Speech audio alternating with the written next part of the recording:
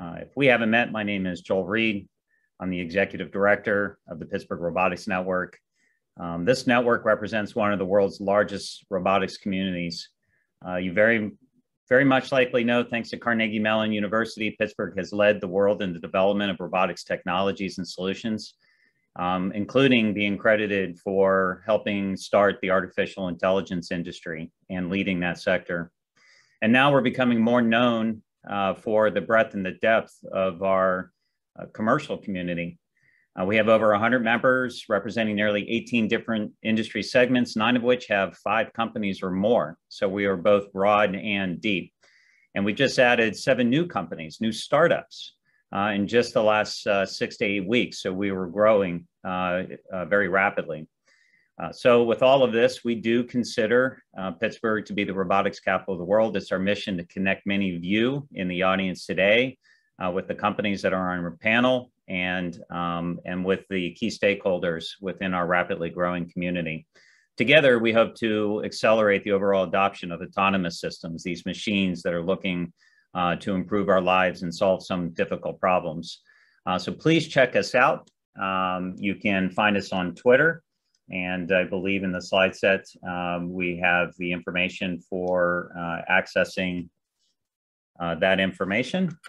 All right, it's coming up now. And also follow us on LinkedIn.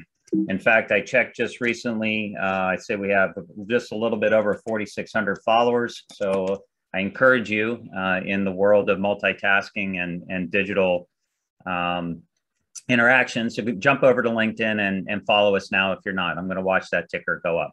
So thank you. Today, we're going to talk about raising capital for what is inherently a capital-intensive business. We have a phenomenal panel. If they covered just half of what we talked about during the practice session, you're going to gain what I believe to be very valuable insights. So with that, let's go ahead and get started. Just as a reminder, our webinar is part of the Robotics Business Spotlight series, where we highlight business challenges facing robotics and autonomous companies. And we talk about successes and even failures in their pursuit of building their businesses. This is an emerging industry. Thus, it's very important for us to bring experts like today's panelists to discuss how we accelerate individual businesses and the industry overall.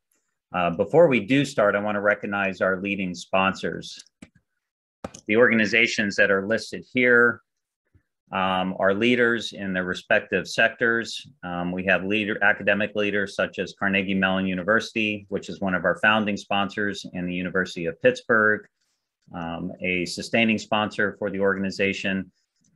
Businesses that are driving growth and helping our companies build their presence in their industry, such as JP Morgan, today's top sponsor, and also the Denton's law firm and Cowen.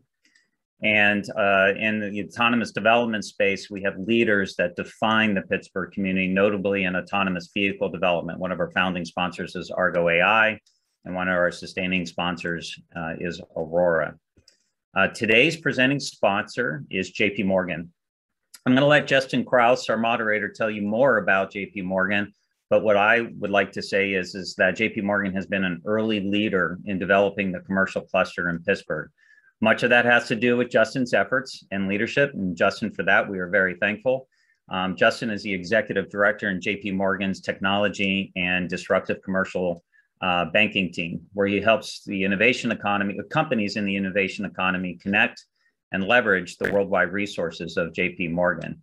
Before joining the firm, he worked in corporate banking in the corporate banking division at PNC, another Pittsburgh leader, and also in the global executive compensation group at Credit Suisse. I can't stress enough how important it is to build relationships with people like Justin and with firms like JP Morgan. This definitely, in my mind, falls into the category of let's work smarter, not harder. So with that, I'm going to turn it over to Justin, and I'm looking forward to a fantastic discussion. Thank you. Thank you, Joel.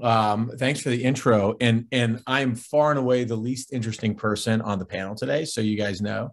And that will come out really, really quickly here. But again, thanks so much. Again, Justin Krause from JP Morgan. And, you know, one of the best things about my job, work with a lot of founders. I help lead our robotics and automation practice in the commercial bank, working closely with our investment bank and other partners across JP Morgan, including Andy Kelly, who's on the phone here on the Zoom today. What I would say about it, the best part of this job, though, is what you're going to hear when Brandon and Egino start talking here in a few minutes, because hearing founders, hearing their stories, talking about, to be candid, the challenges as well as the achievements, of which there's a pretty big one on the panel as well, and there's going to be more coming, is far and away the best part of the job. So super excited. Thanks everybody for joining. As Joel said, PRN, I actually wore my shirt today. I have my PRN shirt today. So I'm very excited to show off my bona fides. We do believe Pittsburgh's the robotics capital of the world, but we're not going to sort of circle the wagons and not have folks and perspectives, right? Because it is a global industry. And so that's what's exciting today. We have some outside voices, some inside Pittsburgh voices. And as we dig in here a little bit, I think it's going to be a really good conversation.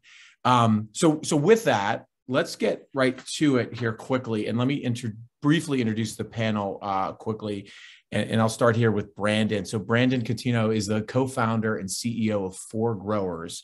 And he's going to talk a lot more about the business. But 4Growers, prior to starting 4Growers, he built competition-winning robots, created algorithms to optimize solar panel output, and designed and built a low-cost IoT water quality sensor. And when you hear about 4Growers and the work it's doing in the agricultural space, that background, you start understanding where he came from, at least in building the business, the idea behind the business. And in addition, he's had the opportunity to grow teams from 5 to 60 people. He's led groups of 120 people. And I think that right now he's in full-blown hiring mode. So I think I don't know if he's getting to 120 this year, but I know he's looking for talent out there. So thank you so much for being a part of this today, Brandon. Next, Egino Cafiero is the CEO of Bear Flag Robotics. And you might have heard of them because they were actually acquired by John Deere in 2021. In that, most of the folks in this webinar, you follow robotics news, follow the raises, follow exits. And this was clearly a massive one, an exciting one that we'll talk a little bit about. Bear Flag develops autonomous technology that can be added to farm tractors as a performance upgrade. Egino is also a former founder and has a business experience across a broad range of sectors, including automotive, telecom, and ag, obviously where Bear Flag plays pretty heavily. Prior to founding Bear Flag, Egino was a product manager at Cisco, and he earned his BS in ECE at Carnegie Mellon University. Also went to school called Stanford, got an MS in electrical engineering and an MBA from somewhere called Wharton as well. So I guess those are other schools out there. But anyway, thank you very much, Egino, for joining us. And finally, I've got my friend and colleague. This started, I have to say, where I was like, Andy, why don't we do this? And we'll talk about capital for a while. And then it was, I think, quick, we realized, why don't we get two great founders to join us to make it much, much more interesting. But Andy is a friend and a colleague. He joined JP Morgan to cover the venture ecosystem. He actually came from Silicon Valley Bank, where he had built deep relationships with general partners across 24 venture capital firms on the West Coast. What's interesting about Andy, and which makes him much different from me, is that prior to SVB, he actually spent 15 years in operating roles across 3 technology companies, ranging from Microsoft to a startup that was begun actually, I think, in his living room in San Francisco. And so again, he brings a nice perspective of not just knowing investors, but also knowing sort of the other side of it as well. So with that, really quick sort of opening there. Thank you guys so much for joining us. Let's just start, if you wouldn't mind, give a quick high level there. But Brandon, maybe we'll start with you. If you want to just give a minute or two on 4Growers and just tell us a little bit more about the business you're building. Yeah, thanks, Justin, for the intro. Hi, everyone. Thanks for tuning in. So in case you haven't heard of us before, which you may not have because we're still pretty quiet, 4Growers has built a tomato harvesting system for greenhouse farms. And really for us, the vision at 4Growers is not around robotics, but really how do we improve our food system? And so our goal is really to provide sustainably grown and access to lower cost healthy produce. And when we were really looking at the agricultural space, we learned about the greenhouse industry, which you can have 200-acre greenhouses growing fresh fruits and vegetables under glass, 90% more water efficient, 25 times higher land efficiency, no herbicides, no pesticides. And we thought this was just amazing. And we started calling all these different greenhouses and asking, what do you need to be able to grow and help us produce food at scale in this form? And everyone said automation. And so that's how we came to building them a tomato harvesting system to be able to reduce their automation costs, as well as also provide them automation because they're lacking the availability and labor. They just can't find people to pick the tomatoes they need. And so now we began in 2018. And in the last 3 years, we've had some great investors back us, not quite as great as Agino. We're on our way there. But we are moving forward. We have 3 different customers. We've now picked over hundreds of thousands of tomatoes that have gone to grocery store shelves. So there's actually a chance you may have eaten a tomato that we've picked. And then we have signed demand from customers worth over tens of millions of dollars. Excellent. Thank you. And terrific. And I think if you haven't had a tomato yet picked by Brandon's company, you will eventually, right? That's the way the trajectory is going. Gino, how about over to you? Justin, Brandon, awesome to be here. Thanks so much for having me. Yeah, so quickly, just to put some scaffolding around Bear Flag. Bear Flag builds autonomous technology for farm tractors. And so throughout the company's life, we've never wanted or intended to build the tractors themselves. We leave that to the OEMs to build Mighty Fine machines. The green ones are the best in the world. Rather, we build technology that goes on them. So we source tractors from dealerships, rental fleets, even customers themselves, apply the sensors and compute necessary to make those autonomous, and then provide them back to growers as a service. And there's a lot of in-outs and what have yous. And now that we're part of the Deere ecosystem, the Deere family, the possibilities are much larger, and the horsepower behind us is much larger as well, which is truly exciting. And it gives us opportunity to continue on our mission, which is to increase global food production while reducing the cost of growing food through machine automation. So there's a lot there to unpack, but that defines what we do, why we do it, and how we do it. Awesome. Thank you. And finally, Andy. Thanks for having me, Gino and Brandon and Justin. I appreciate it. My role really is to work closely with the venture firms, as Justin mentioned, and it works sort of bi-directionally. I try to do as much as I can for their portfolio companies. So sort of at the top of the alphabet would be firms like Andreessen Horowitz and Excel, and down towards the bottom, Sequoia at the bottom of the alphabet, and a bunch in between. And really, it's sort of being thoughtful around their portfolio companies and how JP Morgan can help them. I also try to do some in reverse, where there are really interesting startups that if I can find a good fit, try to make sure that the firms that I work with know about some of these really interesting startups, like For Growers in this case. Gino, you've moved past me, but Brandon and others, here to be helpful. So, my eye is really, my sort of primary client is the venture capital ecosystem.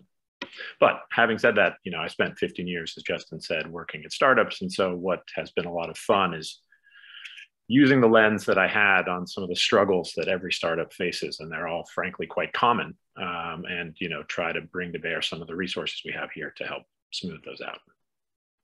Yeah, absolutely. Thank you. All right. So as I mentioned, Andy and I talked about this, and we said, well, thinking about some interesting folks out there. We didn't intend to have 2 companies in the ag space, right? I mean, that wasn't in. And for those who know the Pittsburgh robotics scene, we certainly have a lot of strong ag robotics firms, but we have, a ton. So it's interesting that this is the case, but it's obviously a massive problem. Both alluded to a couple pieces of the problem you're solving. The question was some of it that you understood the problem and you tried to build a technology to fix a problem, right? Or was it more, and Brandon, maybe we'll start with you, that you had a technology and you went to look for a problem? So was it the problem or the tech first, and then we'll go to Gino after you? Yeah, so in our case, it was very heavily the problem first, and then building the tech around it, really just going back to how can we provide healthy, low-cost produce grown in a sustainable way. So we looked at everything from vertical farms to outdoor farming to greenhouse farming, and really kind of concluded that greenhouse farming was what we thought would be the future of vegetable production, and just learning what did they need to be able to help grow and scale. And it was just honestly a happy accident that it turned out automation and robotics was the solution that they needed, because that's my background and my co-founder's background. Excellent. And Gino? Yeah, just I would say the exact same thing, right? So we actually got pulled towards the problem. My in-laws are in construction aggregate mining in rural Oregon. Like, I mean, when Braden talks about the labor problem, like, you know, whether it's tomato harvest or produce or corn and soy or construction aggregate mining or even trucking, marine construction, like this labor vacuum is just so present in all these industries, and there's so much opportunity here. But anyway, long story short, got pulled into it via mining, started looking at other applications too, started talking to, actually we had a moment where I was doing diligence on quarries, and one of the folks I went to business school with actually owned an orchard too. And she said, Gino, come out. Like, I understand what you're trying to do in quarries, but like come out and spend some time in our orchard. And I love to learn. And that day was in 2016. It fundamentally changed the course of my life. Went out, spent the day with her, like got it. Like it took about an hour to, you know, the first hour, by like 10 a.m. I was like, oh man, there's a lot here. And so started building a thesis around it, talked to hundreds of growers that summer. If you can name a crop, we probably talked to someone who grows it, and really started to put a thesis together about how we can have the most impact. And, you know, the story evolved, and it's not a straight path. And that's really where Bearfly was born, the thesis for Bearfly was born. But certainly problem first. Yeah, we're still figuring out the tech, right? Like it's problem first, for sure. And so, and to that point, as you know, maybe I'll stick with you for a second. Then, was there any hesitation? I mean, this is about capital, right? Raising capital for robotics, and we talk about what a struggle is on the early stage of like what it's going to take to get us to that next level. So was there any hesitation when you know, there's a fact pattern, identified a problem, start to work towards a solution, but it's pointing toward this technology that's going to require some capital at an earlier stage. Did that dissuade you? Did you sort of look at this and say, is there another way we can do this? I'm curious about that. No, it didn't dissuade us. It was just another challenge, right? And I mean, that's the thing to call out, right? People are like, oh, this area is hot, or it's a good time for fundraising, or it's an awful time for fundraising, or like, investors aren't really looking at agriculture, like, or they're really looking at agriculture. And you hear these like huge waves of momentum.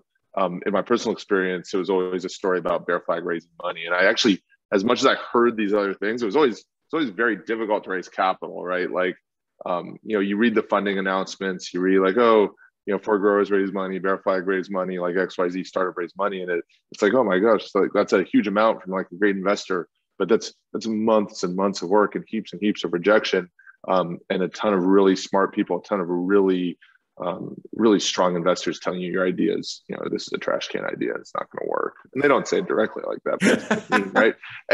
And you have to wade through that to get to yes. And I guess that we can talk about that later, but just long story short, fundraising is really hard. There's a lot to it, and of course it's a challenge. But I wouldn't say it dissuaded us inherently, right? It's just part of one of the many things you have to be good at to do a startup. Great. What about you, Brandon? Any perspective on that question, or?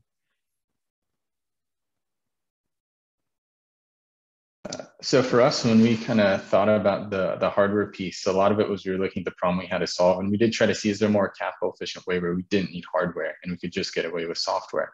And we didn't see a way where it really provided the same amount of value and addressed that same huge need that growers had. We heard a lot of, especially what you hear for us in the space, is plant analytics. Everyone always says, like, if you could do yield forecasting, that'd be great. If you could tell me disease detection, that'd be great. It's a nice to have. But then the second you ask someone, how much is that worth to you? Like, are you ready to pay for it? Everyone's like, I'm not sure. That's a good question. I don't know. And I'm not ready to put money down to find out. And on top of that, you have these very long sales cycles when you're talking about analytics and the software-based approaches, because you have to go through whole crop seasons. And so for us, when we were really looking at it, it's like, there's this analytics problem was the other one we heard, but it was really seemed like automation was the big need. And so for us, then it came into looking at, all right, if automation is the need, this is what it's going to take to get there. And then, as Gino said, it's not something that's necessarily impossible. It's just another barrier. It's almost, I don't know if it's a fair comparison, but if you kind of think of playing like video games on different levels, if you have a lot of capital that you need, maybe it's a really difficult level to try to raise capital for, because it's not your traditional venture-backed model. And so you do have to take that into account. And I think Andy can probably speak a little bit more to it. But I think the community around robotics is starting to create new instruments that are geared towards helping robotic companies scale and taking on some of that capital intensivity of hardware and making it so you don't have to do that through fundraising, but you can use other type of debt financing. Excellent. One thing I think would be interesting, especially for folks that are on the earlier stage that are on the phone and are on Zoom, we have, you know, sort of all over the place, but you guys both went through YC, right? And curiosity there in terms of, could you talk about that experience a little bit and how it shaped its effect on the business model or how it shaped you guys? And Gino, if you want to start with that one. Yeah, happy to. I mean, I think this also comes back and maybe it's because maybe that's why both companies went through YC, or it's a product of YC. Cause or effect, I'm not sure, but YC is a product school. Full stop. There's like 10 or 20 things that you need to be good at to you know, to do startup, and like, you know, Bear Flag's like kind of crappy at all of them, but like you have to have proficiency. The one that really matters, or the one that YC really bangs over the head, is product market fit. Right. And it's not a point, it's a process.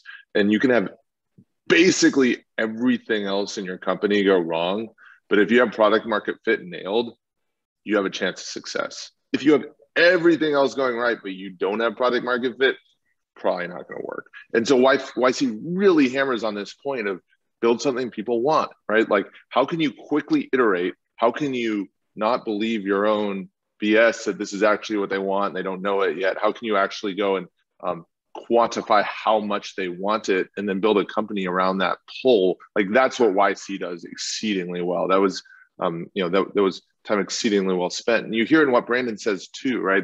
I'm smiling because this is like my doppelganger across the country, right? But everyone says they want analytics, everyone says they want data, and then you're like, well, yeah, like, but what do you need? And it's, I need help in my fields, I need automation, right? And so how can we give them what they need? And you can craft it. You know, listen, I've done it. I'm guilty of this too. I'm sure Brandon is too. You can craft this incredible narrative around, once we're in the field delivering value, looking at the insights and analytics, and we can increase yields and lower costs and increase efficiencies and quite literally solve world hunger. But like, first principles is, you know, let's help them with the blood that's gushing out of their neck today.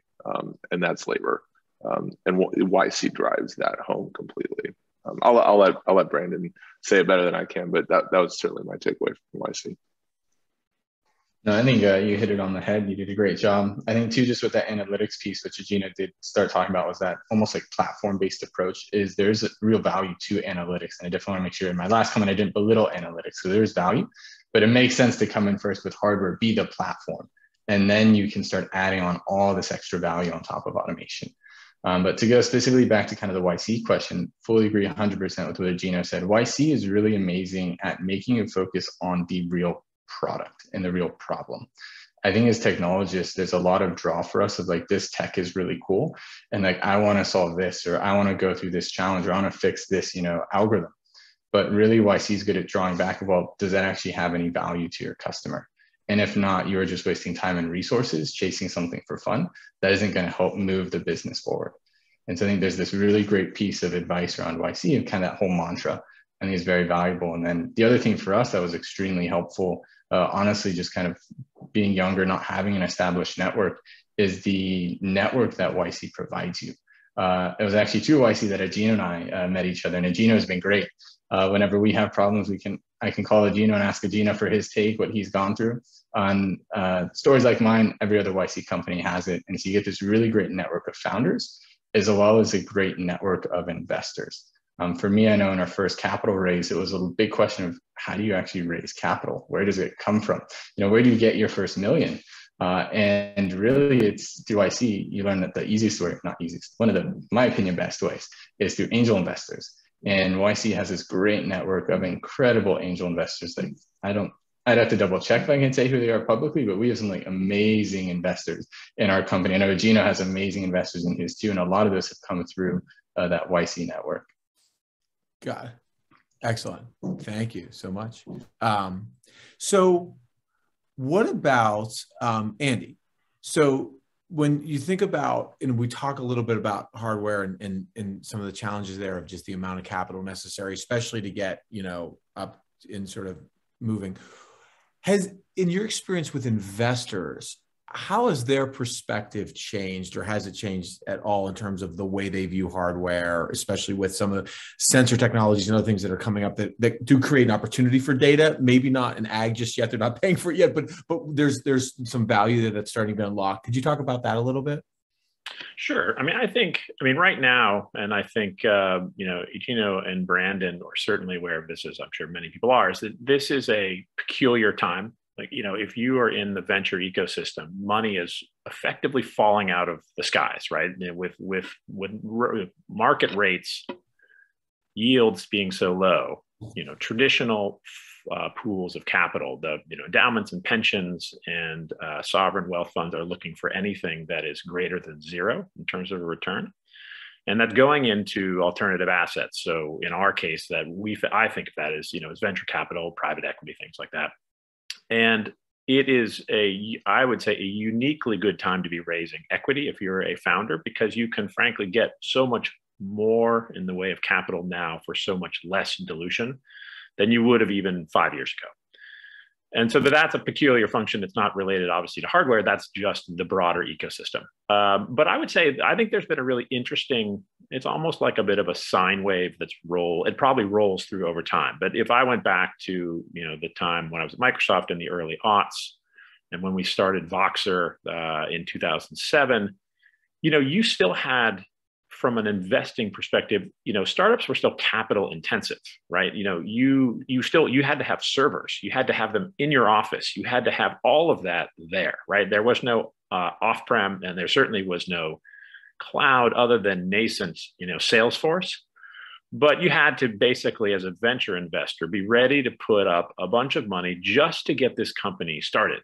And then, you see through the late aughts, a rolling shift, partly developed by the App Store, right? The ability to, offload all this development of all these different applications to individuals and small businesses. That, of course, some of them became major businesses, but allowed them to do it, on their own, sort of off of the Apple platform. Where the cost of computing came down rapidly. And to make a gross analogy, right, it was that you could go to a coffee store with your Mac and you could create a business, right? And that's such a sea change from post.com bust, where you still needed all of these things, and you had to pay for them as a founder. So I think what's really interesting is the capital intensity came down. If you move it into the 2010s, you saw an enterprise SaaS company, frankly, could be started with a couple of people, a couple of laptops, a good coffee shop, and the ability to put out a minimum viable product that got someone testing your product inside their business and potentially, ideally, using it. And at that point, it was probably still on-prem. So you hadn't even gotten to the better part of sort of lower capital intensity. But it was a big step forward. And I think in terms of robotics, I think what started to happen through that period was you had sort of the core levels of building. I would kind of call it the infrastructure, platform level being developed, the core systems that you needed to power things like Bear Flag and For Growers. And investors, I feel like, started to, you always had specialization. You will have in any given firm, typically a partner or two who maybe focuses on enterprise infrastructure. You might have someone who does consumer, direct to consumer kinds of businesses, maybe someone who does fintech, hard tech. And this, both founders here fall into this, fewer and farther in between. There are firms like Drive Capital and Columbus that are incredible in terms of their belief in the thesis that there's a huge transformation occurring, and have backed some amazing companies doing robotics and automation. There are individual partners in other places, but what you need as you move forward off of the core platform are people that really get the thesis in terms of where things are going. Like, to Brandon's point, like, how do you make sustainable agricultural real at scale? Not just real in theory or real in small doses, but at scale. And same for Eugenio, right? Like, how do you transform industries where, and Eugenio mentioned this, it's really amazing, right? When you look at like the future state for truck drivers and, orchard workers, farm workers, like, between sort of retirement, lack of appetite to take those jobs, immigration challenges like we face in all the, and I'm in California, as the background may show, right? Like, the ag industry in California has a big challenge coming, which is if you aren't allowing immigrants in, you don't have, some form of picking automation, you have a huge missed opportunity. So I do think, though, there are individual investors that get it, and there's a lot of capital. And I think the thing that has really helped automation, in particular, beyond my sort of smaller worldview, which is, I'm just going to paraphrase, sandhill venture capital firms, but broadly the venture community, is the interest and desire of corporate sort of / strategic investors to get involved, to solve problems that they see every day, right? So John Deere is a great example. They will invest and they will acquire, as Eugenio knows. And there are other businesses, ConAgra and, all of these large sort of firms, Continental Grain, that are investing in this and adding more capacity in very specific places. So I feel like where venture capital sort of helps, it understands capital intensity. It likes it to be less capital intensive for obvious reasons. They can own more for having put less out the door. And the core platforms really got built. You can always continue to improve upon them. But I think as you start to get very specific application areas, like Eugenio and Brandon have done, there are some firms that can be good early, take the risk. And then what's really great is having things like corporate and strategic funds that can really say, you found the product market fit, and we are going to come in now and really help you expand markets, expand toeholds in geographies, adjacent industries, things like that, with all of the know-how and the customer base that they've built. So, again, John Deere is a great example of that. Like the markets that opens up and the adjacencies that it opens up would have been hard to do by himself, and can really be scaled more rapidly, with their firepower behind them. So it's kind of been a big rolling wave over time, but I think it has, the capital intensity is certainly important in this case. And you have to be a risk taker, which venture capital firms, certainly claim to do. Because early on, you just don't know, like, will this really solve the right problem? And is it a big enough problem? And some people have good thesis around that and really believe it. And others, see it day to day in their businesses and have helped. Mm. Really, thanks, Andy. And I guess on that point, and obviously, Brendan, if you feel free to jump in here as we're kind of going through, because I wanted to walk down this thought a little bit. So in terms of forms of capital, we know, we work for a very big bank, right? We know there's a lot of non-bank lenders that are out there doing equipment leasing and other forms. What do you hear from the VCs you talk to about their attitude toward debt in terms of the amount of equity that's out there, as you alluded to, right? We know there's a lot, but then also the availability of debt vehicles and how that's sort of viewed, because there's an opportunity there from a cost of capital standpoint, but there's also like some hooks that come with the debt sometimes, right? And sort of the flexibility. So could you talk about that? Sure. Yeah, no, that's a great question. I think,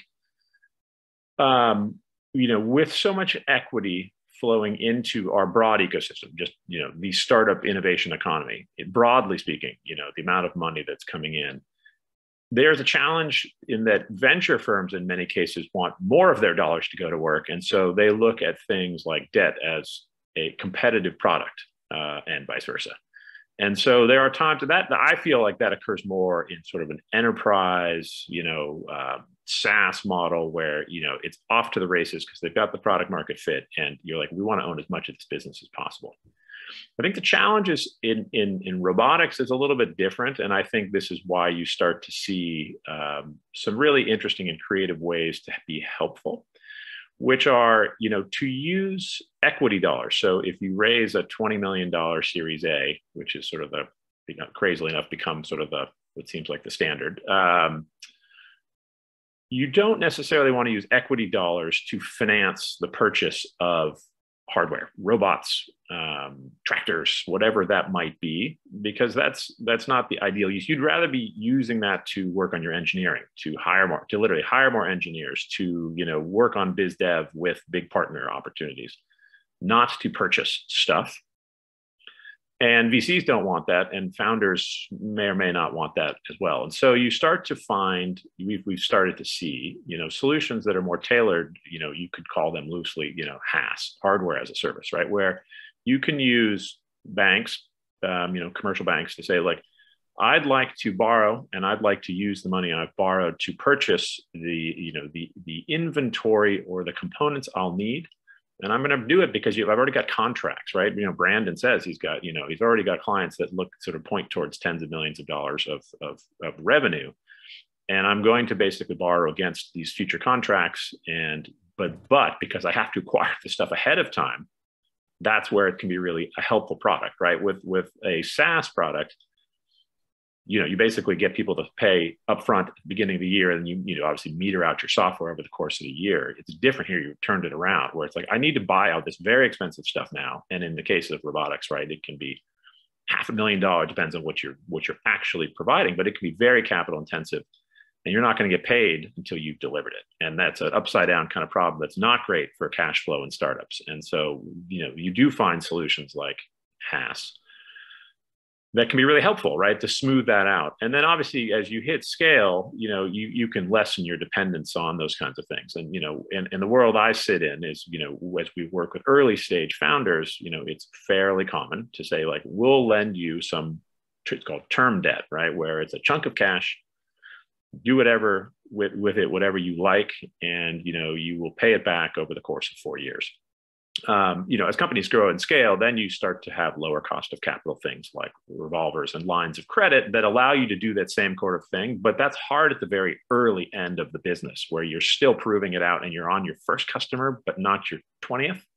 And you need to sort of get the crank turning and have this inventory so that you can get ahead of the curve and be able to deliver the product you've told your customer you will.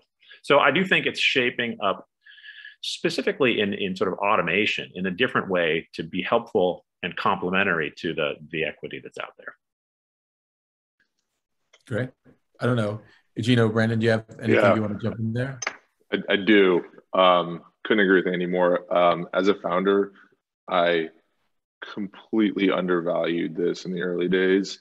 And finally, when I understood it in the last 12 months or so, like, investor pitches went great. Like, of course, an investor pitch, you pitch the vision. You're like, this is how Bearflag takes over the world. Look at this untapped opportunity. We're doing the thing. And they're like, yeah, but it'll be expensive. And I'm like, no, don't worry about that. Check this out. And it allays that fear. So another way to think about what Andy's talking about is use equity for things that are massively differentiated. So these are things like IP and engineering and what your secret sauce is. And the reason you use equity is because the value of that is undetermined. It could be worth $1 gazillion. It could crash to zero. That's what an investor is underwriting, is that the value of those differentiated things will skyrocket. Use debt for things that are completely undifferentiated, like steel or components or, like in Bearflag's cases, tractors or hardware, right? Like LiDARs are undifferentiated enough that we could go to a bank and get a loan for those LiDARs. So put in practical terms, like, I don't want to talk too specifically about Bearflag, but this really helps. We had a slide in our deck that says Bearflag doesn't need CapEx to scale. And here's why. We rent our tractors, so we don't pay until those start actually hitting fields. And then we go get contracts from growers to do work. We go to the bank, we get debt to buy those kits, and they underwrite it with the contracts they already have. So now all of a sudden we're renting tractors, doesn't come out of our pocket. We take debt on the hardware that we're going to install on those tractors. We go to the field, we make the money, we pay the rental company, we pay the bank, and we're out the door. And all of your $20 million Series A goes to things that differentiate us and move the company forward. They don't go to rentals or to pay our invoices for hardware. Investors love that. I had completely underestimated the value of explaining that to an investor. Like, it changed the conversation completely. Hey, Gino, I think that's a great point. And the one thing you didn't say there, but is implicit, is in that sort of circle you just made, is your post money on your A went from being $40 million post to a $200 million post because you've shown that you can make that circle work. And all then you really are starting to do is do it at scale, right? That's the point, is that the value of your IP went up dramatically in the course of that cycle. That's exactly right. Incredible. And thanks for the insight. And you're talking about that deck. I mean, that's exactly what this webinar, that's exactly what these discussions are about, like sharing those kind of insights for this broader group. So thank you so much to share through that.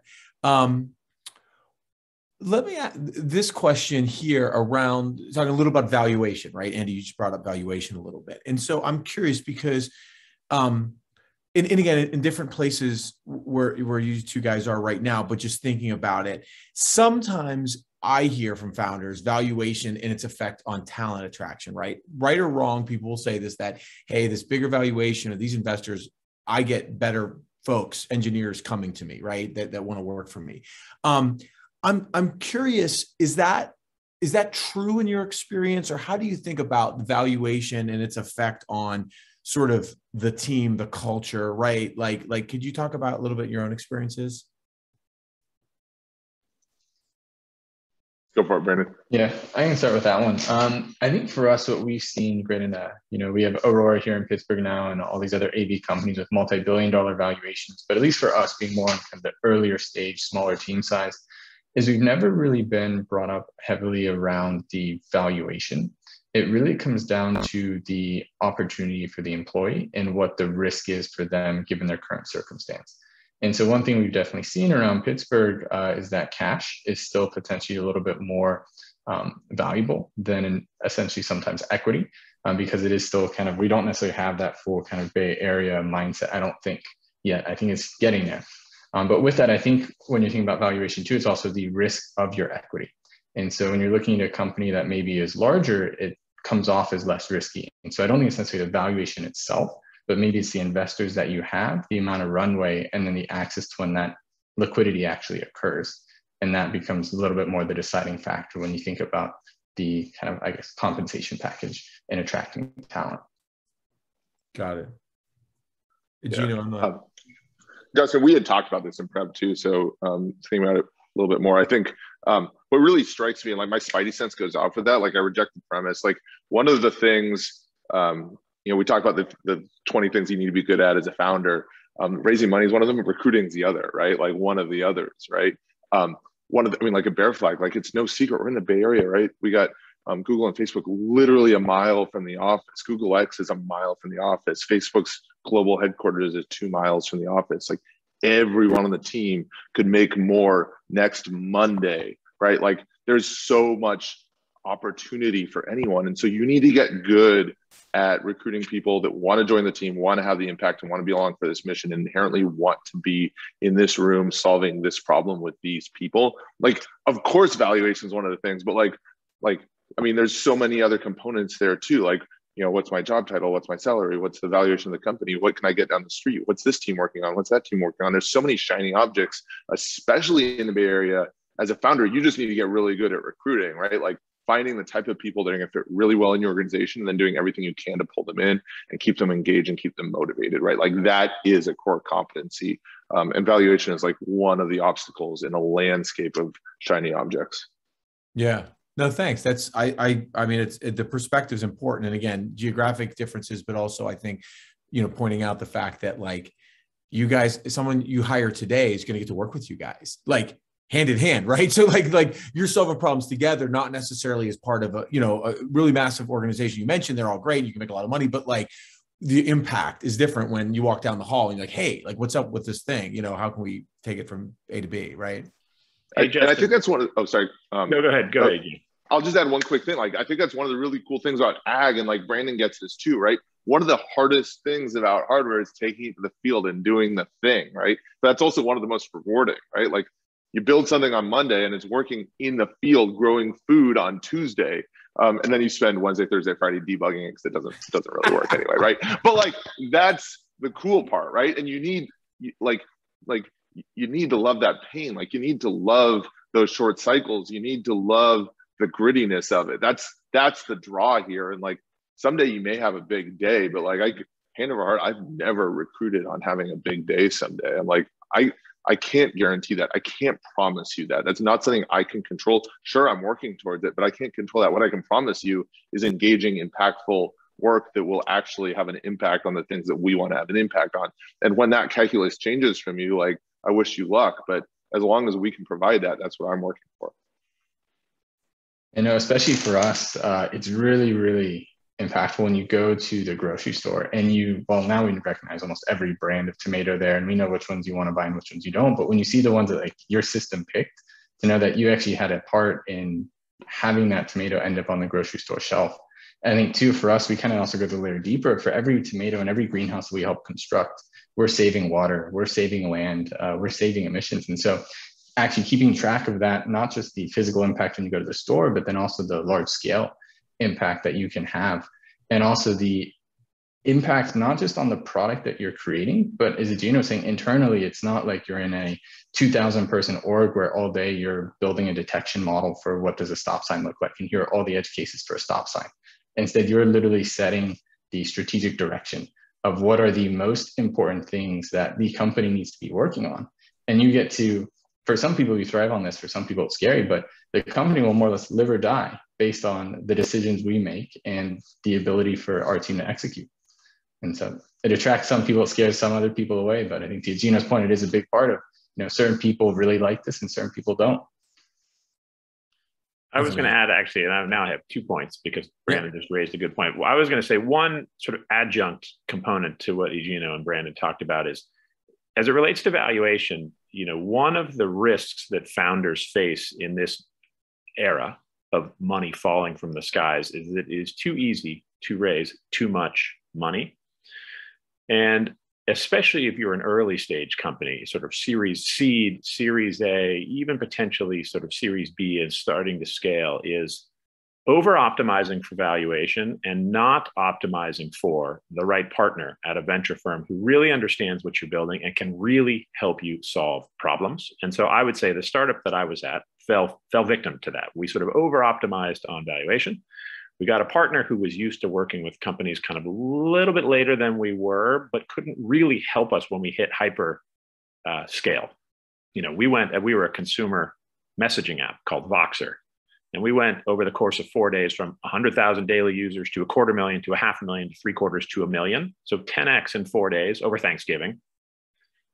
And we raised money and we didn't think through, we need someone who really understands the nitty gritty of continuing to make that work, that kind of viral magic, different than robotics. I'm not going to pretend this is the same for you guys, but like the point is that we should have picked someone who really understood early product market fit, not later scale. And that, I think, is a risk. And, especially as you bring on investors, you have to look at that as a marriage. You're going to be with them, for better or for worse, for, the next probably 8 to 10 years. And you really want to find someone who will support you, help you build your business.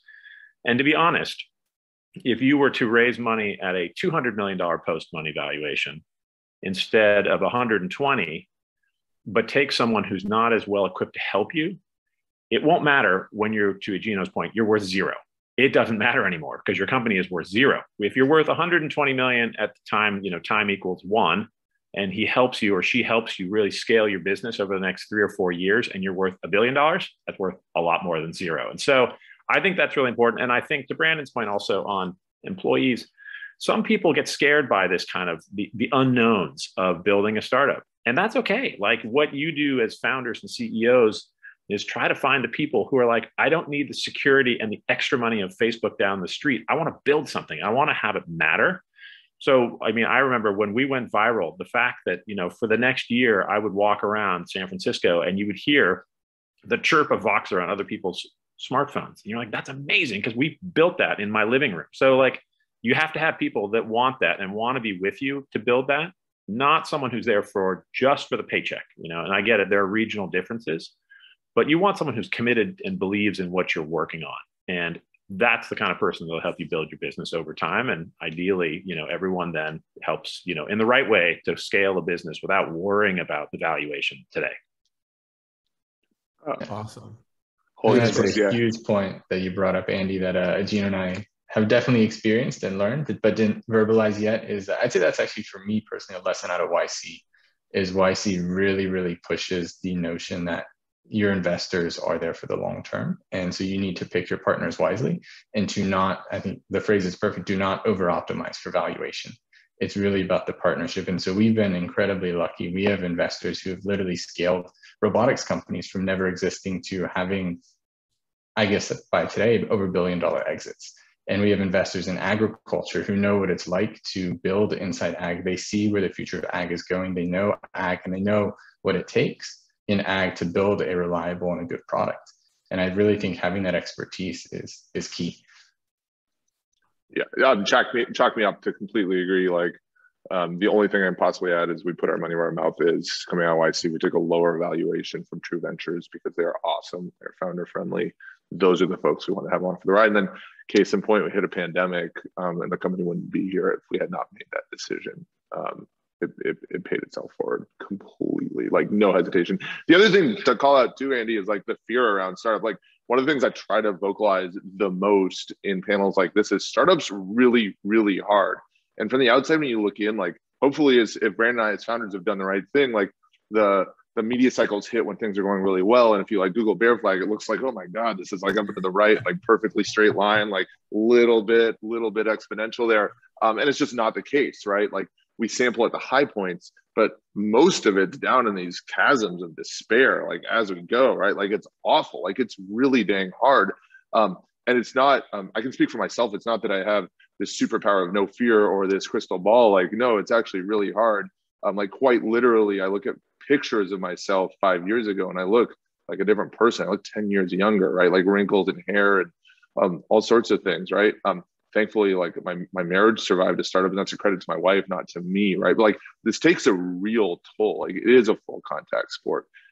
You are just like, pardon my language, but you are in the shit for so long, right? Like, it feels like it. And you smell like you still, like right now, like getting this like smell of death off me, like coming out of this, right? Like, I can't emphasize that enough. And I believe this audience to be mostly founders, and I just want to like say that there's no part of this that's easy. And if it feels easy, like either you're a superpower genius or you're delusional. Like, it is very, very hard. And raising money is one of the most ruthless, savage things you may have to go do. I get it. And you're not alone.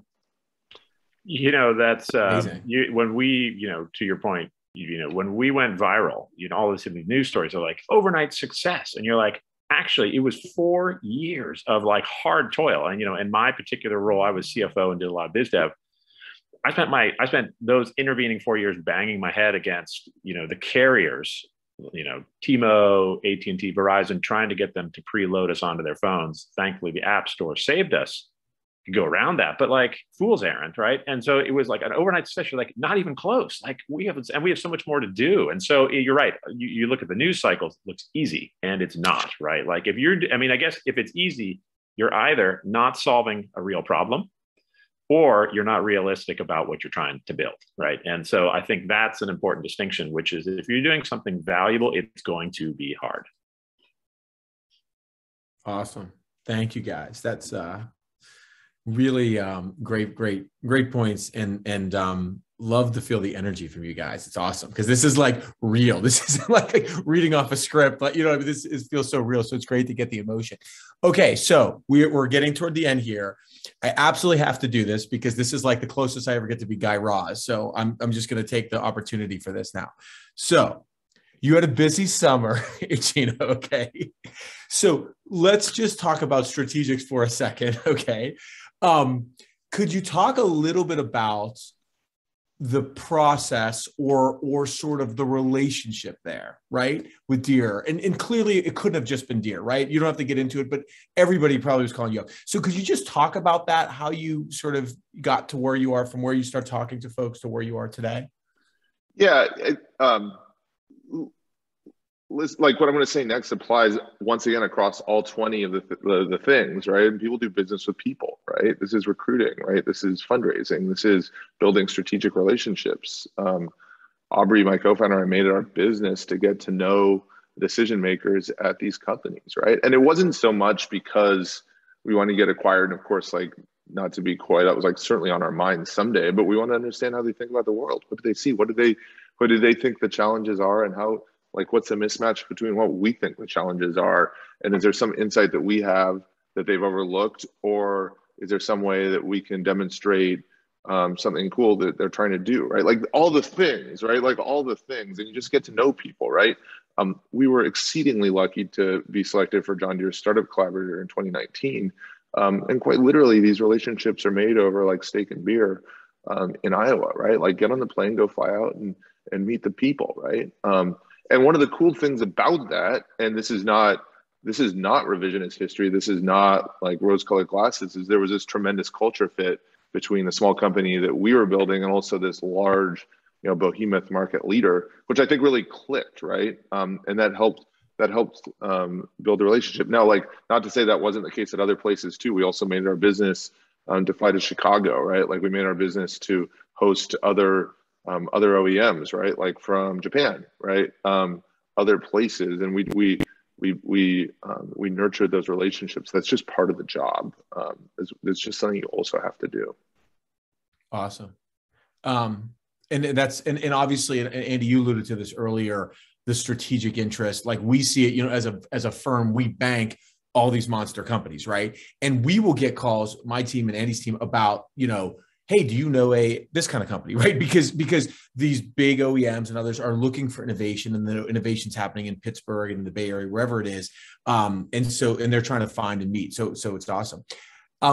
So how, and I'm just curious because it's pretty cool. Like, how did you let the team know? Like, so you and the board, you're all sitting there talking about you getting to this point. Like, is it like a Zoom call because of the world? Is it like everybody gets together? Like, could you just share a little bit about how you let the people know that, like, you've had this amazing sort of thing happen? Yeah, this is low-key nerve-wracking. It surprised me how nerve-wracking it was. So leadership knew, right? Aubrey and I obviously have been working on the deal for like 4 months. And we pulled in some engineering leads for diligence. And so there were a handful of folks that knew. But we had a team building event, which is not going to be a team building, but that's the only like plausible reason to pull everyone together. And we have a big hangar, right? We're an ag company. We got tractors and everything. So we're all standing around. And coming back to my earlier point, like, I'd never recruited on an exit. I never recruited on your shares turning into dollars. I turned into, we're going to change the world. And it was never, once again, I don't have to be crass. It was never like a middle finger to everyone. It was just like, we're doing our thing, right? Like, they're doing their thing, but we're doing our thing, right? And we control our own destiny because we understand the need. We have product market fit. We're actually delivering value to growers, and like really kind of screw the noise. Like, it doesn't matter. We're doing our thing. And so pulling folks into the hangar, and I won't share too much about the details, but I was like, hey, listen, this opportunity came up, and it aligns closely with the impact that we want to have, right? Like, everything we're doing can be multiplied. There's a multiplier effect. But people were still hesitant, right? This is a massive reframing of what they thought their next years would look like. And it happened like that. And so there had to be like, as a founder, as a leader, I had to hold space for that, right? It was a lot of one-on-one conversations. But through the course of the day, and then I'll share, like, with this group, like, once again, not about the money, but like, the money changes people's lives, right? And like, I'll try not to get emotional talking about it, but some real hardened guys, some guys who, like ops team engineers, like, had really emotional moments, right? These guys, like, tears are like running down their face in the office when we're presenting sort of like what the outcome of this deal was. That was a really powerful moment. It'll stay with me forever. Those are some of the best conversations I've ever had. Yeah. Well, I mean, you certainly deserve it, and all the pride and everything you did. Thanks for sharing, because it's a pretty special moment. To your point, all the time you spent those troughs, right? To be there, right? Like, and those guys were with you, right? Arm in arm, those men and women, God, right? Yeah. So like, these are all the people who left companies, right? Whose bosses told them they're throwing away their careers, right? Both in engineering and in ag, right? Especially in ag, right? These folks worked for some of the biggest farms in Salinas, and they were on career trajectory to be managers and farm managers and owners in the future, right? And they left that to come join Bear Flag, and everyone told them they were idiots. And it's not like Silicon Valley politely; it's saying it feel like you're a fucking idiot, dude. And they came and joined Bear Flag, and so to have that sort of vindication was huge. I'm thrilled to be a part of that. Yeah, amazing. Well, we could go on forever. Well, you guys have stuff to do. I mean, I would sit here forever, but we have Q&A, I think. So I see Jen and Joel, and I think we're going to start Q&A. But before we go to that, thank you guys so much. I mean, this was so much fun, and thanks for sharing the stories. And I don't know who wouldn't want to go work for you guys. Like you guys wouldn't hire me because I couldn't help you anyway. But like, I'm sure there's a lot of great people out there that can go help you guys out. And I would love to work with you guys. So anyway, thank you so much for your time. Appreciate it. Andy and I work together, so I don't have to thank him because I get to see him all the time. So but thanks for your time, Andy. I'll thank you anyway. So Great discussion, everyone. So now we're going to switch over. We've got some fantastic inquiries from the audience who are curious about some things.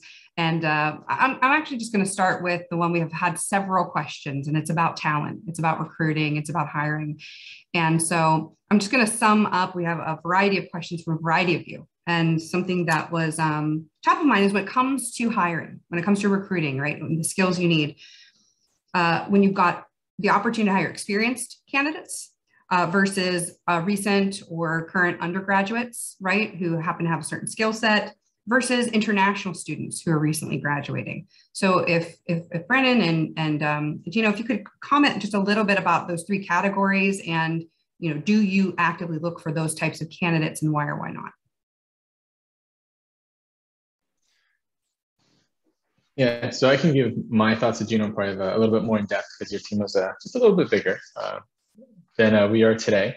So what I can say is it's very role specific when we think about these requirements. And at the core, we do have these foundational, almost like cultural personality traits we look for in every candidate. And that's just a part of being a part of For Growers. But then for each role, if it's something where it's about taking, our director of mechanical engineering, for instance, today is responsible for going from kind of a first unit to 600 units in the field. And someone immediately out of college doesn't have that experience, and their scar is to be able to know what are the missteps to make along the way. But on the other hand, we have like a robotics engineer who is straight out of his master's degree, international, who we brought on because we really were looking for, novel algorithms. How do you create the best motion planning that's never been done before? And I think people coming out of college are sometimes the best people for that. And so I think for us, it's very role specific, and it's not at all like this one type only or this one type. Not at all. It's very much, do they have the core cultural aspects? And then just looking at the specifics of the role, do they have enough expertise to be able to be successful? It starts with values, right? Culture fit, and I think that's a different conversation. That's the non-starter, right? Like, it doesn't matter who you are if you don't align with our values and our culture, like, it's probably not going to work. And that's not a slight. It's just like this won't work. I'm not going to add too much, Brandon. It's a mix, right? So you need experienced people. You can't have a team of only new grads, but also like a team of just experienced PhDs will be probably like equally ineffective. And so you need that mix, right? You need that mix. I think one of the things we did really well is hire senior people as leads and then fill in teams underneath them. And we continue to do that, toggling back and forth. Great. Thanks for that. Another question we have is, it's actually about international graduates, but not so much about recruitment or talent. This one is more on the investor side, right? So how do investors treat or help founders who might be recent international graduates? Is there anything that needs to be taken into account there? I don't know if Andy or Justin, if you have anything to comment on for that. I assume that relates to then, international students that are looking to start companies.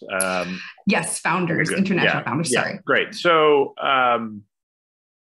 I would say the groundswell shift in the last 15 years is that venture has gone from a very parochial Northern California-based industry to a global industry. So, I would say that, you had sandhill investors that have been around for 40 plus years, helping build HP and, companies, Cisco way back, Microsoft, things like that, from the 70s, where you had to come to sandhill and you had to, knock on every door. And we did this at Voxer. We had, 24 meetings to end up with one investor, and not the right one, as it turned out. So, we knocked on the doors. What's really changed is, it's part of a function of just the technology has allowed investors and founders and vice versa to be closer together without actually having to be, at the airport at San Francisco and driving south for 40 minutes.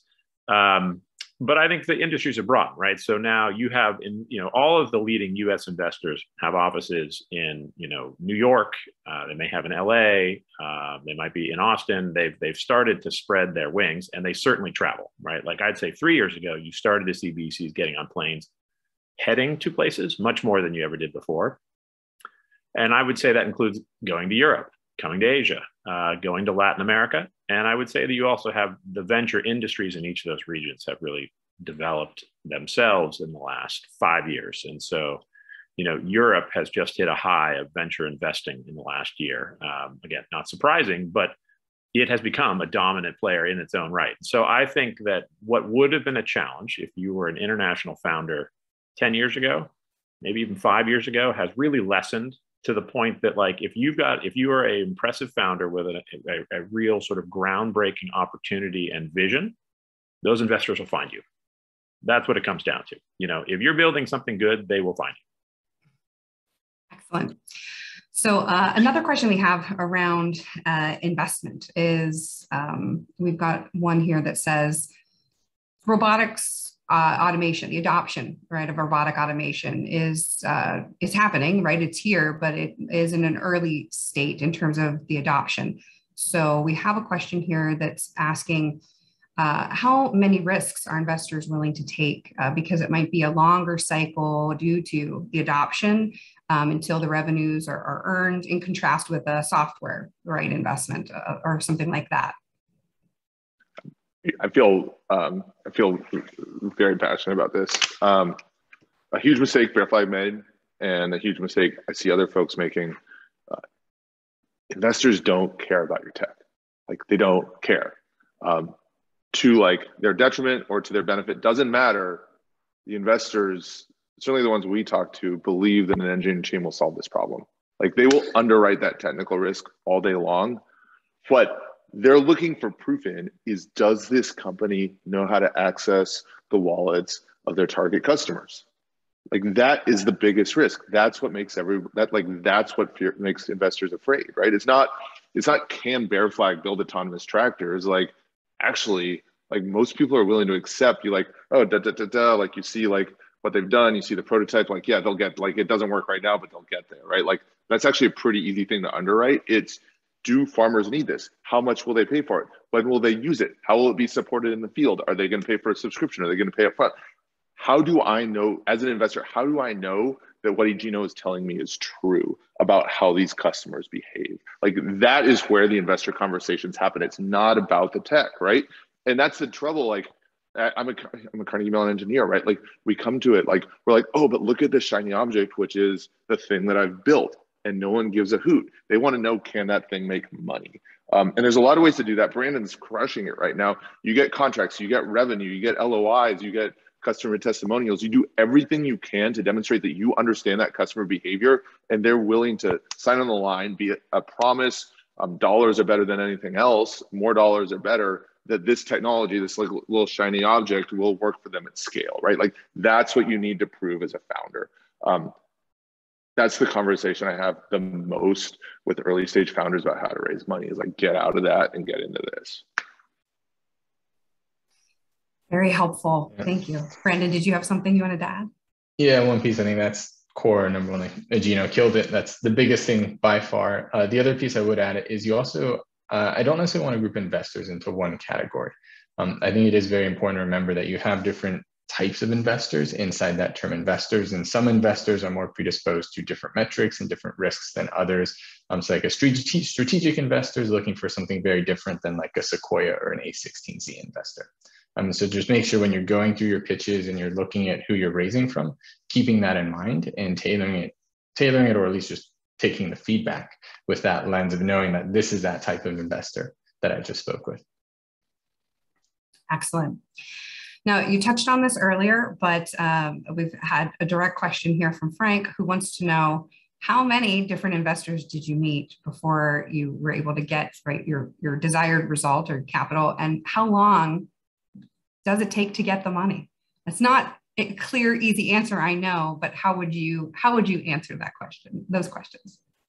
A ton and a long time, longer than you think. So we did our pre-seed. We talked to 50 investors and we got 5 that actually gave us money. And that's a 10% yield, which I thought was atrocious and awful. And it turns out to be like really damn good. It took us 3 months to raise our pre-seed, which was, not a ton of money as far as like rounds go. And we thought, like, God, that 3 months took forever. We never want to do that again. Like how delusional we were, right? We got out of YC, we raised the next round. Then we started raising Series A in January of 2020. And the round was going okay. We could have used more traction. We could have used more contracts, and then COVID hit and the bottom fell out. And I think my investor list right now is like 200 or 300 investors that I've talked to. And precious few of those have given us money. It's grueling and it's awful. And they string you along, and like you never hear, like sometimes you hear a solid no, but you never like will really hear a solid no. It's like, oh, let's be in touch, right? And it's an emotional roller coaster. There's no easy part about it. Like I can't sugarcoat this. Like it's pretty rough, and it's just part of the grit muscle you have to build. If Listen, if the first 3 investors want to give you money, like you should probably talk to a lot more because you're undervaluing the company. Like go get some no's to like really understand like what your market value is. It's just a sales process. Yeah, and I think with that, a key thing that we've really been hyped on and has been told to us by many different people is always run a parallel process, never run a serial fundraising process. And so what that means is don't talk to one investor, wait for their response, talk to another investor, wait for their response. The goal is to, like what Egino said, have a list of 200. When you want to go raise, maybe take a small section because you don't want to burn all 200 if you have a bad pitch, and then start a cycle with maybe 10 investors who you think maybe aren't your number 1 option, but maybe the number 2. Just to like get a warm up, ideally, if you have your own investors practice before then. And that alone can potentially take, a month just in warm up, getting ready for fundraising. And then from there, then you can start taking a bigger section, maybe then like talk to 40 people in your next cycle. And then maybe after 2 weeks, you start another cycle of another 40 people. And it really is just grueling. And I think to Gino's point, we kind of thought the same thing because both of us came out of YC. Our pre-seed round was amazing. Pre-seed coming out of YC, you have demo day, you have like 3,000 investors all coming to your feet like, I want to give you money. And we kind of knew that this was a very spoiled way to raise, and to be able to raise a round in just a month or 2 months. I was very lucky, but then it's not till you really get to the next round that you can really fully understand how spoiled that was. Excellent. So the next question I have here is submitted for Egino and Brandon. So how much of an influence do your investors have on your strategic business initiatives? And they clarified a little further just to say like ag tech and other sort of niches, right, are a little unique when it comes to industry specialties and things. So, and they get the feeling that people outside of the organization and industry as a whole may struggle to always make the right decisions. Of course, they might feel entitled to make such decisions because it's their money. And then the sort of yes question mark. So if either of you or both of you could comment on that. Yeah, this is a fear, right? And it comes back to picking your investors, right? Crappy investors like angel investors have too much time, will micromanage you. And it's just like a huge warning sign. You want to talk to other founders who've taken money from them before taking their money, and make sure that's not going to happen. It comes back to like, we took money from True Ventures at a lower valuation than we could have because they understand where we're trying to go, and they also trusted us to steer the ship. And when we needed help, which was often, we came to them and they offered advice, but it was never attached to do the thing that follow my advice. It was like, I'm here for you when you need it, but we invest in you because we believe in you and we believe in that you will make the right decisions, right? Aubrey may, like, maybe I have rose-colored glasses. Aubrey might read me or hear me say this and barf, but like, I don't remember a time we were ever compelled to do something we didn't want to do from our investors. Like that just didn't happen. That wasn't a thing. Typically we were lost in space, like asking for advice from people we trusted. We were very grateful for those conversations. I was going to add, if it's all right, I think Egino makes a great point there. You, especially early when you're doing sort of seed rounds and you're bringing in angels, you need to be very careful because they can be a time suck with no return for you, right? Well, we had investors at Voxer who were like, can I get a status update every 6 weeks? And, you have to say, no, you cannot, right? We're heads down building this business. And frankly, like what you should have assumed is when you put in your 50K, is it's going to go to zero until it doesn't, right? And we'll come back to you when something has changed, right? And so you have to be very careful because they will eat up all your time.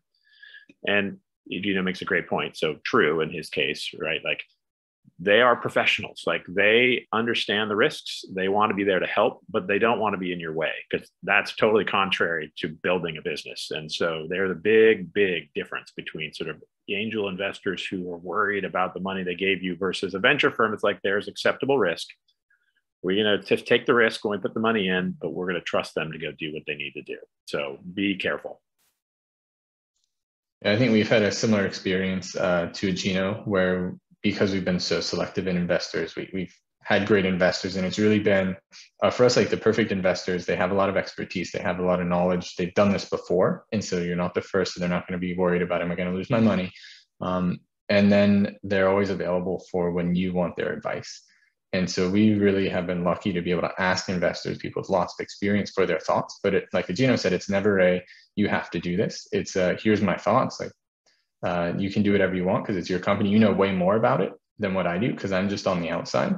Well, not quite outside, a little bit more than that. But compared, I'm not in the day-to-day. And I think a good investor understands that, and they trust you, like Gino said, to make the right decisions.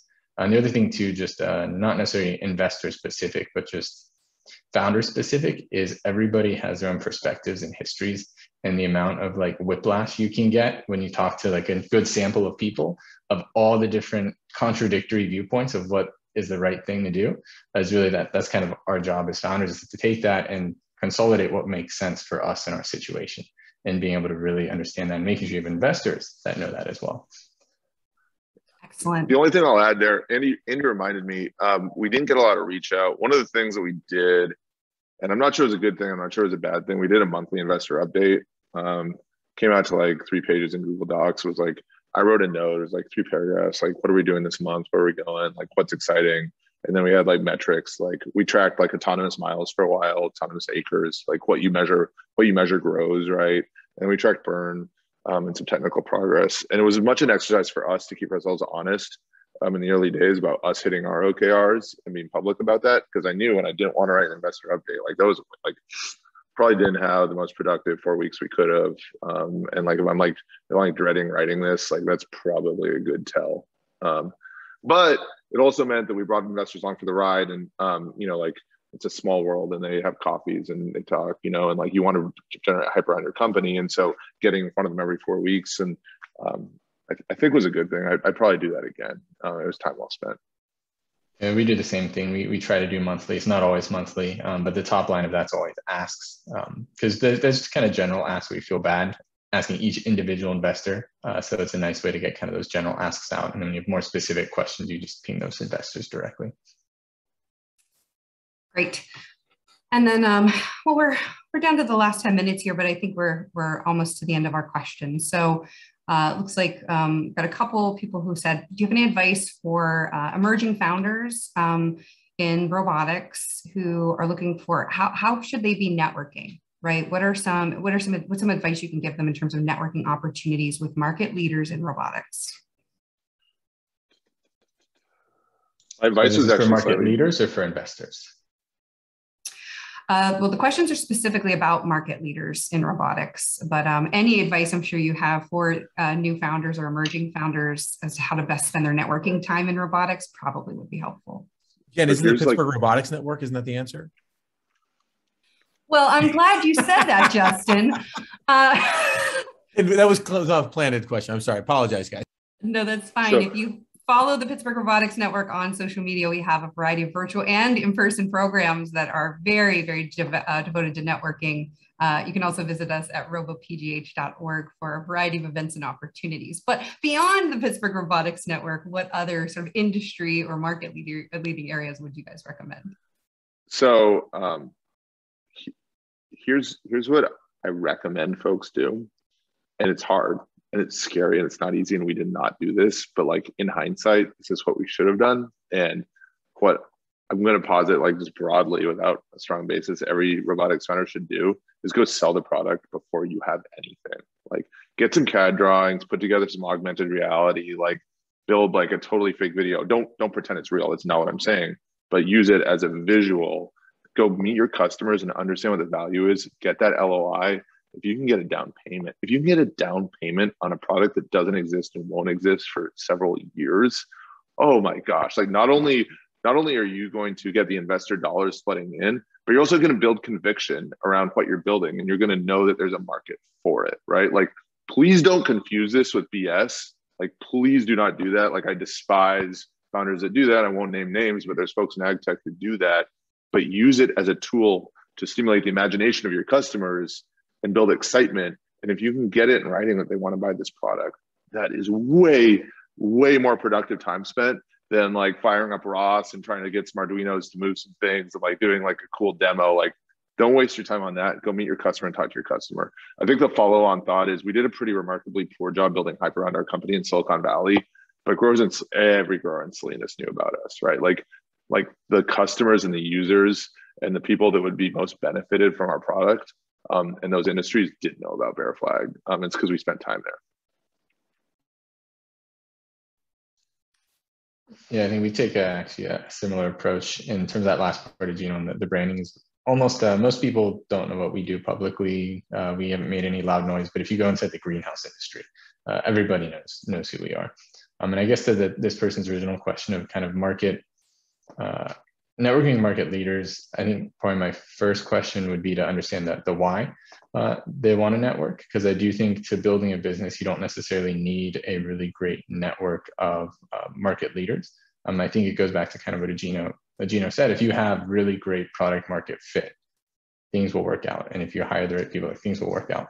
So I think that's really kind of priority one, is finding that product market fit, not necessarily having this amazing network. But in terms of that network piece, what I found is generally founders are very open and very willing to share their experiences. And I've met multiple founders just from a cold LinkedIn message, like not even a warm intro. And people are just more than happy to meet. I've also found, especially in Pittsburgh, that's very true, because it's starting to become more of a thing. And thank you, PRN, for making it and helping to foster this. But there aren't a ton of us here. And so when you meet another person who is one, it's pretty exciting. And so it's generally, I think, just naturally building it out. One thing I'll add there, Jen, and this is unsolicited, I found, and I think Brandon and I do this like pretty well, right? When you start a conversation with a founder, there's two ways it can go. It can be like a pissing contest, like this is how much I've raised, this is how big the team this is the revenue, this is who is invested. And it's a totally non-productive conversation that makes both people leave feeling shitty.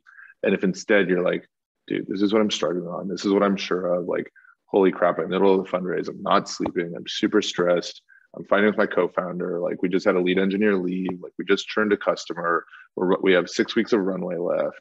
Like that can be a really positive, helpful conversation because you realize that you're both in this shit together. And I try to bring that to conversations. Hopefully I've done that here now. But when you sit down with founders, like it can go one of two ways. And like just bringing the garbage can be a much more fulfilling, like meaningful relationship than flexing about like the metrics that you think matter or don't matter or whatever. Hey, that's a great point. I look back at Voxer and I was like, we would make a great Harvard Business Review case study of all the things you can do wrong, almost make it and still have things go wrong and not succeed. And, again, like a lot of it's common, right? A lot of it is like, was our founding team too big? Not like clear enough, like ownership and like calling the ball when you had to call the ball, right? Like, and then you could go on and on. We like took too long to launch our minimal viable product, right? Like again and again. So I would say, to your point, like, looking for people that are really willing to say, like, here are the failures I've gone through, and learn from those, because you learn from failures, not from success, to be totally honest. And so you want someone who's like, look, like this is hard. Here are the things that you probably should be thinking about. And I have suffered through these and I've come out hopefully the other side, with some improvement in where I go next. But totally agree. Like looking for someone who's just, sort of been successful and isn't willing to share the real hard knocks, not going to be helpful. So why don't we go ahead and end there? And I think we have our next event. The failures in this space. And listen, I want to thank everybody. First, let me just thank Jen Apicella, who was monitoring questions and answers. Jen is our program director, very instrumental in making this webinar happen and putting together a great conversation. Let me also thank Brad Jocks, who's the man behind the scenes, not to be seen, but extremely important to what we do here. Listen, first, I've been listening. I love this discussion. It was chock full of great lessons and quotes, maybe even too many to recount. I have to say, too, I love robotics. I love the companies in this space. No offense to other companies. We're not just selling online coupons, hardware. Robotics is hardware. Hardware is hard. And this is why we wanted to do this event led by Justin and Andy and the team at JP Morgan, because we weren't looking for fundraising 101. But despite all of that, robotics is still governed by business fundamentals. A lot of those themes came out here where you have to recruit, you have to have a strong vision. Really important to focus on the customer and make sure you have the right product. And then managing the operations and the finances. Let me just pull a couple of impressions I had, if I may, with the last minute or two that we have. This is unique. It was said by Andy, this is a unique time for raising capital. Money is just raining from the sky. And in many cases, that's true. But I think it also means if you're under that rainstorm, if you find that you're having difficulty in raising money, reach out to Justin. Reach out to any one of us, get to know us, get to know these entrepreneurs. We're certainly here to help. But follow those fundamental points of product market fit, understanding your customer, and being sure to find the right investors. It's so true. I experienced myself, when you get to the point of scaling, you face these issues that you may not have anticipated when you started your company. To think that you sign this multi-million-dollar contract, but you have to purchase the equipment, you have to scale the operation, you have to deploy it, you may have to ship it across international borders and deploy a team, all before you get a significant amount of cash that comes with that sale. And I think sometimes, too, in my own experience, entrepreneurs focus too much on the cost of that capital and don't realize the importance of the cash and the valuation, enterprise valuation that you're creating. So use debt financing. I think that is an important thing. And many of us meet people that provide that, but really understanding and building strategies around it is so important. And Brandon, thank you for the comment about investors are not just one category. They can't easily be grouped, in that manner. And so put the work to understand who's the best investor for you. I really love the discussion about the value, the impact of valuation on talent and traction. And it was very interesting to me that it's not just Pittsburgh where we are mission driven. Being in robotics, we have this, this kindred opportunity. Mission and motivation do matter, and you really can make an impact. It's not humanoids looking to take over the world. We're really solving existential, issues. And doing it with advanced machines. And lastly, I took note that, about raising money, again, a good comment that it's not a serial process. And I myself have looked at it as a sales process. Build a pipeline, be diligent in your approach, nurture these leads, and figure out the best way to close. So in many ways, it's not altogether different from that. So with that, I'm going to thank everybody. Justin, thank you very much. We flipped roles today. I had the crisp button-down shirt. You're in the T-shirt.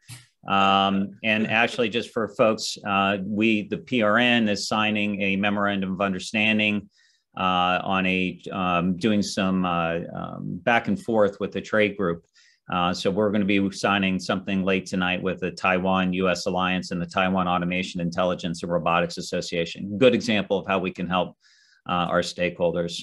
And Justin, also want to thank you and Andy and JP Morgan for your support. Andy, it's a real pleasure getting to know you. I know you had a lot of rain out there this year, and it seems like there was a lot of cash mixed in with it. So Brandon, appreciate it. Happy to hear all that you benefited at YC, but really, really pleased that you're keeping this as a Pittsburgh company and growing it here. And Eugenio, thank you for your comments on being an entrepreneur. I felt like I started sliding into a support group meeting at one point. So it was really important, to bring those issues out. Yeah, right. A lot of love. But then we finished with a motivational speech. And that's really important for everyone. This program was recorded. It will be available later. I also want to let you know that we have some upcoming events. Tomorrow, we're partnering with One America Works on a recruiting event. So if you're listening to this, there's a link that's posted in the chat, or go to One America Works. And if you're looking for a job, you can meet upwards of 20 of the companies in Pittsburgh that are hiring, including 4 growers. And then we will be announcing our first in-person business speaker series coming up soon for November. And this is going to highlight a number of the latest companies that have been launching in Pittsburgh as startups. So Connect with us, get involved, follow us at robopgh.org. And again, thank you to everybody on the panel. Take care. Thanks.